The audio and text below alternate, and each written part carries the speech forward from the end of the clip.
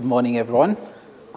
My name is Solomon King, and I'm the founder of an organization that generally is trying to accelerate science learning in Africa. We are best known for using a tool that is most commonly referred to as robotics.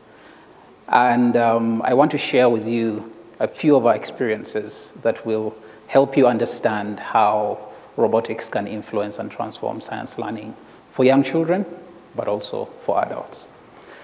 For over 10 years, I have been working with young children across Uganda. I have been one of the teachers from the very early days, but as we grew as an organization, the other teachers began teaching our students. But one of the experiences that I remember the most in the very early days was taking a taxi about 4:30 p.m. after work, taking a taxi across town all the way to Mukono district, deep in the villages, those kind of places where you need to take about 3 taxis to get there. And with each subsequent taxi, it gets more and more packed because you're just going deeper and deeper into the villages.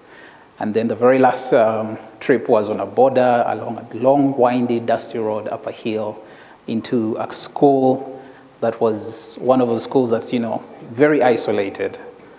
And I reached there to find a classroom full of extremely bored and tired kids. This was a boarding school. So it was that time of the day when they're supposed to be outside playing and having fun and being excited about that little break between class time and evening preps. And there I was facing a group of kids who had been asked, actually they had been forced to wait for this visitor who was going to talk to them about this thing called robotics. So I stood in front of the class, and I was typically used to students being really excited about the work that we do. Like I would pull out my laptop and then they would crowd around very excited watching the robots, etc. But this particular class was just tired. They wanted nothing to do with what I was saying. And I looked at the class as I was teaching. I was getting a little bit tired, but I also knew that I had a trick that would change the dynamics of the room. So after I'd given my brief theoretical introduction to robotics, I pulled out something from my bag. And it was this little tangle of wires and metal. And I told the kids, this is a robot. And 1 or 2 people were like, And I could hear someone in the back saying, why, you're lying, that's not a robot. And I was like, it is. And so I walked to the table and put it down. And so before I did that, one of the things I asked the class was, how many of you want to learn how to build a robot? And one hand went up, another hand went up, and I'm like, oh, only 2 people? And then 1/3 hand came up, and it was like they were not sure whether they actually wanted to learn how to build a robot. So I went to the table and switched on the robot. And then immediately, the energy in the room changed. Because as soon as this little machine started walking across the room, the kids got up, excited. They were extremely energetic. They started running over themselves to come closer and look at this thing. And it took a lot of work to get them to calm down. And when I looked outside the window, I saw that the entire classroom was full of students peeping from outside. Everyone had forgotten about this break time. Everyone had forgotten that they were supposed to be elsewhere.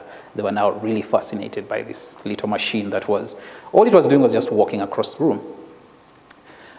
So after a while, after a few demonstrations, I told the kids to go back to their classes. I noticed that there were more students in the class than had started. I don't know where these guys came from, but suddenly the room was more full than before.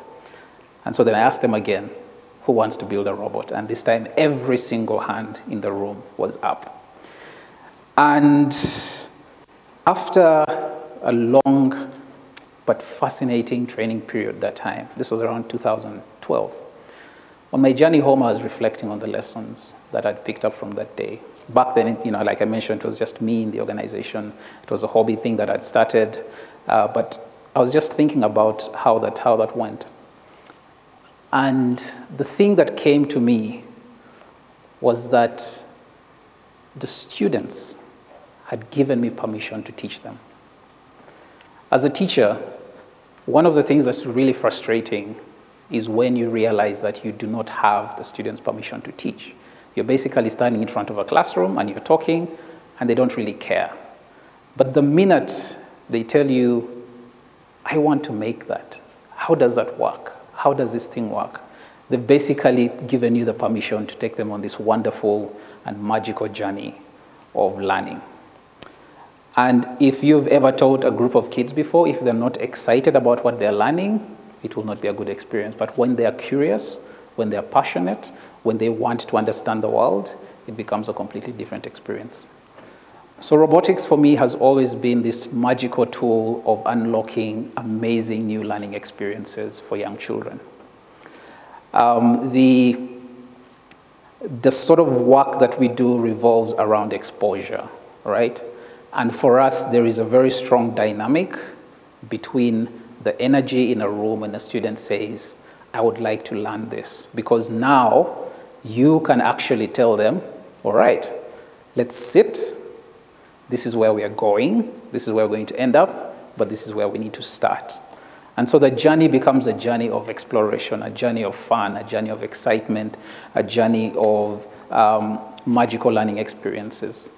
Robotics creates very strong cognitive experiences for children, because if your goal is to get this machine across the room, then you have to solve a lot of problems. And the problems that appear in that space are not problems that you expect, all right? You have to avoid obstacles, etc., etc. But within all of that, the child is learning how to program, because the robot needs to be programmed in order to move. But if the child has never used a computer before, they're also learning how to use computers. We work with students deep in the villages, and many of them have never touched a computer before. So watching them learn how to use a computer so that they can learn how to program the robot so that the robot can do the thing that they want to do is a really fascinating experience, because the learning is coming from inside. It's coming from within their desire to achieve a goal and a target. And they also learn electronics, they learn mechanical systems. All of these are basically part of the journey to get this robot to move. But it goes beyond that. If you put students in a group and tell them that, look, let's explore this journey together, let's build this robot and let it do this thing, you're opening up additional learning experiences like soft skills. So you're getting young children to do teamwork. You're getting young children to do project management and do presentations. One of our lead instructors always reminds us that soft skills are not skills that you learn in isolation. They're skills that you learn through doing, through constant implementation. You do not teach someone how to communicate by having a lesson on communication. You teach someone how to communicate by constantly creating them in putting them in environments where they need to be communicating. So these soft skills become a part of the learning process. They become an embedded part of this journey. And all this time, all the child just wants to do is build a robot. But you've created so much that is now really exciting for them, and they want to continue working on this little thing to get it to move. But it doesn't really stop there. For a lot of children, as they grow older, the learning experiences change. We have parents who come to us and say, my child likes playing with a remote. I think he's going to be an engineer. I'm like, no, your child is 2 years old. He's discovering the world. Every child plays with a remote. And then parents will tell us, oh, my child is a genius because they can unlock my phone. I'm like, yeah, they're just watching you, all right? But we get a lot of parents who are excited about particular journeys that they want their children to take. And I always encourage parents to let their children explore, because that's how children learn. They learn by studying the world around them. They learn by by touching, by sensing, by smelling, by all sorts of, the basic learning for them is a very intrinsically explorative process, and robotics gives them a fascinating avenue to do that. Also, as the child grows older, they begin getting more interests, all right? So little Agatha, your darling 7-year-old daughter, today wants to be a ballerina. Tomorrow she wants to be a footballer. The next day she wants to be a doctor. The third day she wants to be a farmer, but also a pilot. What she's doing is basically telling you, I'm interested in these things, and I want to see what happens around them. She may not be any of those things. She might become a writer. She might become the next president, right? But all of these are opportunities for you to unlock learning for them. Unfortunately for us, the way that education is structured is that we constantly begin restricting people. We basically have a child that joins a school, and then all of a sudden the options are being narrowed. But not just narrowed by their own societal experiences, but narrowed by their expectations, narrowed by the classroom, narrowed by teachers who are saying, you cannot do this. And why are they saying that?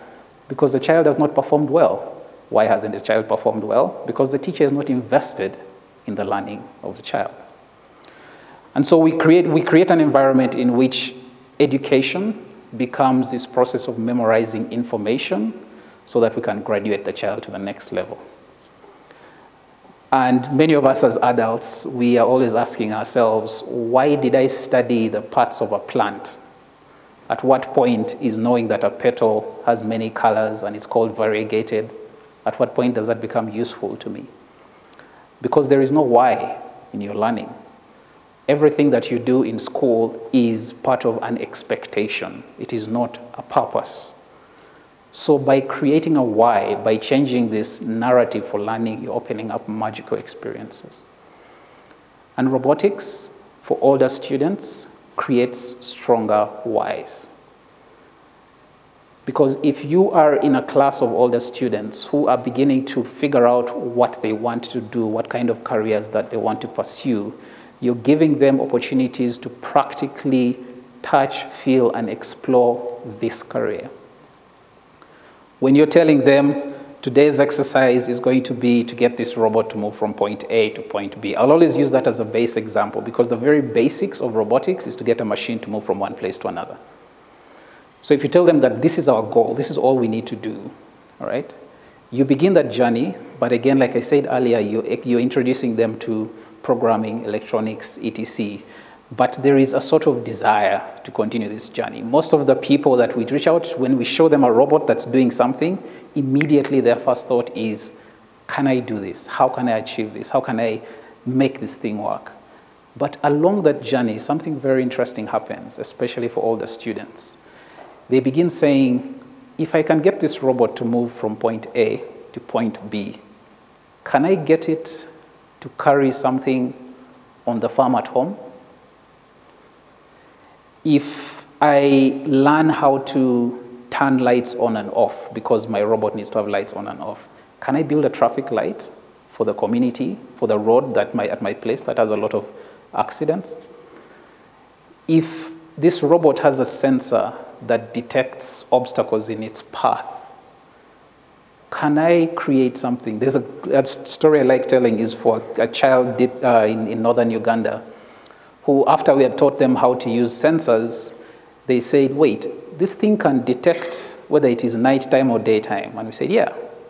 And then he said, can I create it to open the gate at home so that the goats can go out so that I can sleep more, right? And it's a silly example, but it's an example of what possibilities get unlocked once students are exposed to a different form of learning, to a different form of engagement. And the possibilities are endless. We have examples of university students who come to our internship program and they are exposed to the basics of robotics, but we also challenge them to develop projects to solve problems around them. And so we have students who've experimented with creating walking canes for blind people so that if it senses that there's someone or something near it, it vibrates and the person can tell that there's a problem. We've had students do prototypes that detect how much rubbish has reached in a certain rubbish bin and then alerts the authorities to come and pick up the rubbish. We have such rich learning experiences for students based on this simple concept called robotics. And most people think, oh my God, it has to be complex, it has to walk, it has to be able to dance, or maybe it's even dangerous like Terminator, or all these all these cyborgs. But for us, it's just simply a way of unlocking learning in ways that students are basically saying, yes, please teach me. And so the work that we do that is deeply reflected in how learning can be accelerated for young children and older children and even adults is work in which all that we are doing is basically opening doors. And the tool that we are using is a robot.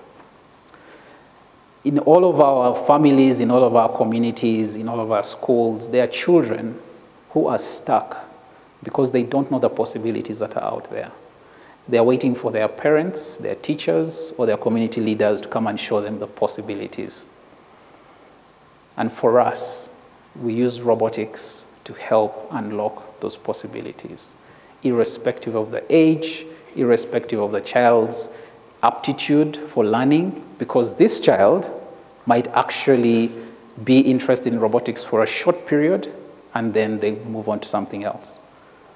But in that time, we have shown them that, look, science has a purpose. Science has a reason for doing. It's not just a matter of cramming information because the teacher has told you to cram, because it might be useful at some point in your life. But here we're telling you there is a use for what you're learning. So even if you don't pursue sciences, you understand why we do sciences.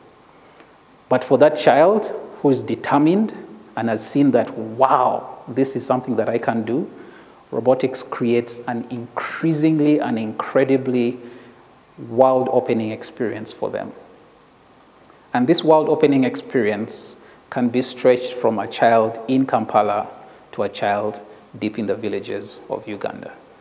And we think that if we create more opportunities like that, if you empower your children to explore science through the world of robotics, you can rapidly accelerate how they learn, how they see the world, and how they engage with each other. And I'm very confident that somewhere within this beautiful continent of ours, there is someone who's going to change the world because someone went to their school or to their community and introduced them to a robotics class. Thank you.